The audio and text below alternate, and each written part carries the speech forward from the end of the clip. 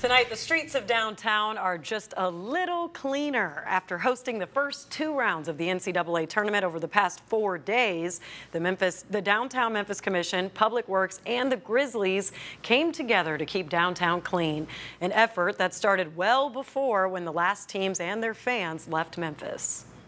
We can be flexible with our staffing and our personnel, and like you say, we kind of look out for these types of events we know well in advance, so we can prep in advance. So there was some attention given to this, several weeks ago. So planning went early.